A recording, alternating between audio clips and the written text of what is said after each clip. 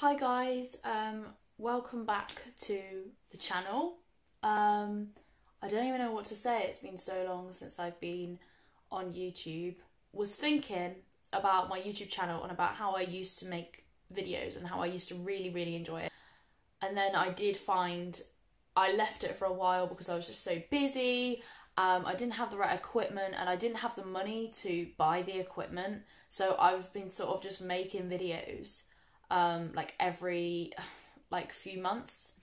I'm currently at uni studying veterinary nursing and the workload is a lot, and I'm meant to be doing a work placement as well 3 days a week, and I just don't know how I'm going to handle it. But I made a couple of videos about my old car. I had a Mark III Renault Clio and I did a few simple mods to it, just sort of like blacking out the badges, and then I put on a spoiler and everything.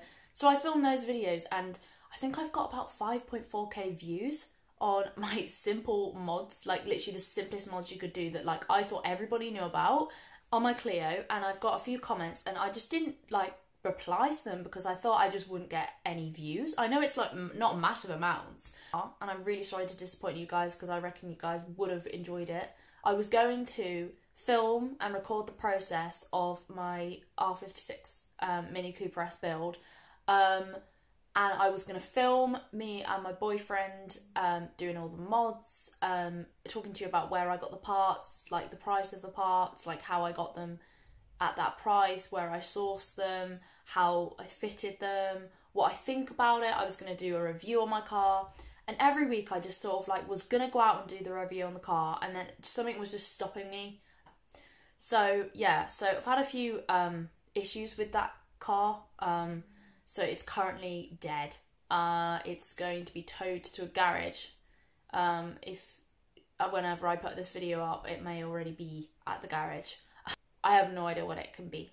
But I'm planning on getting all the issues fixed on that car, because it's still low mileage, and the main recalls, that the issues with the R56 Mini Cooper S I've done already. So they shouldn't occur again. But I am trying to save for a newer Mini because I think the build with that car, I don't want to.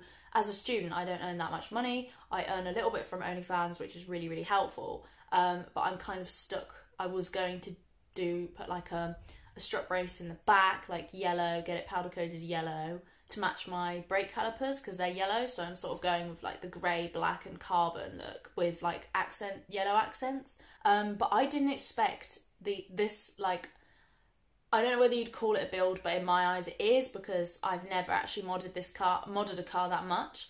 I didn't think I'd get the wing, the wheels, the exhaust down, which are the three main mods that I wanted to do. I thought this was going to take me like 2-3 years. Decent at saving.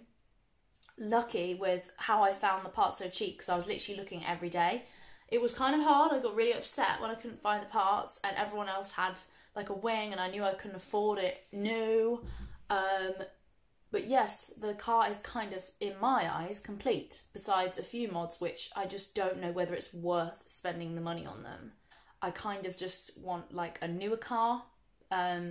Ideally I'd want to keep both cars, or I was thinking about getting an E36 as a project because I just have fallen in love with looking at them. But I honestly just don't think I'm like a confident enough driver to drive one.